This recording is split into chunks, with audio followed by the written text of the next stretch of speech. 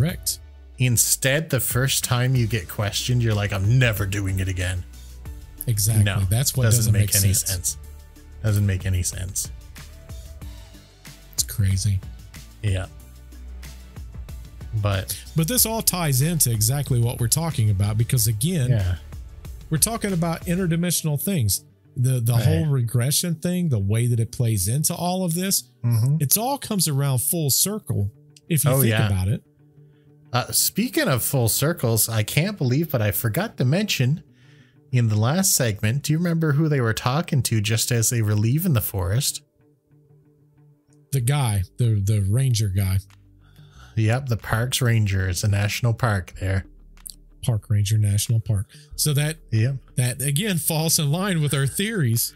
Yep. Weird things happen at all these national parks, which, I mean, we're not the first people to figure that out. But we do see a lot of existing paranormal things and unexplained things happening at these places as well. We do see that quite often. Yeah, so I think there's something to that. That's insane. But speaking of, so this guy has a terrible fall. So okay, let me dial it back a little bit here. This guy, basically none of these guys really talk about this. When they first get back, they're telling anyone who will listen, and they just get dismissed. And after 2 years, they're not really talking about it anymore. A guy falls, basically, imagine into a hard cement basement from the top of the stairs straight down, lands on his butt in a seated position. Has an injury so severe it causes him brain damage and chronic pain. And then, would that be the time in your life that you might start making up stories from 2 years in the past? Just spontaneously at that point? I don't think so.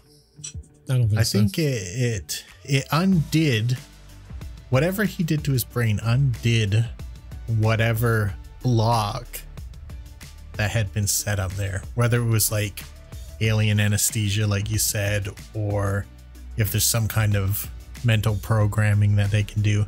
It stopped it, and he started to have memories, and he went to have them uncovered through hypnosis.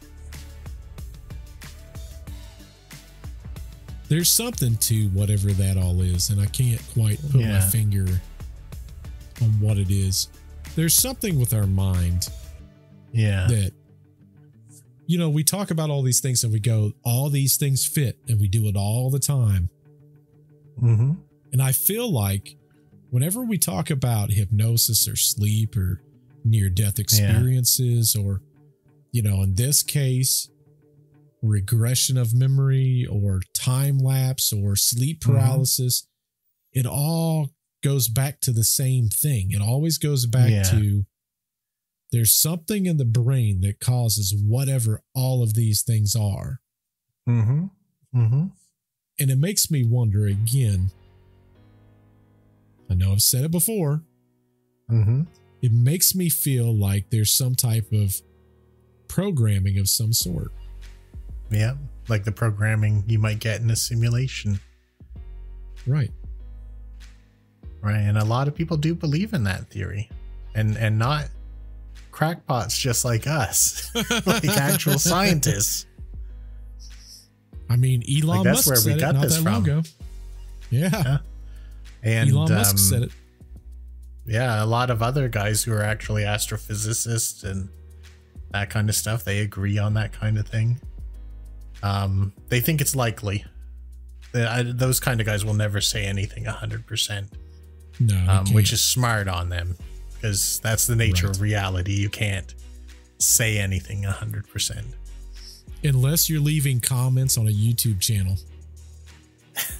Because they love to say things like, this is absolutely true, and stuff like that. That's the only time you're able to do something like that. Hey, you're really going hard on these guys. I think that it's moon funny. episode. That moon episode did it. I think it's so funny. It's funny to me. I can't help myself. Well, other than that very specific scenario, you can't really be sure of anything. Not 100%. No, it's impossible. So he's starting to recover these memories at great personal cost because he gets so scared he has seizures. So they keep pulling him out, putting him back in, pulling him out, putting him back in.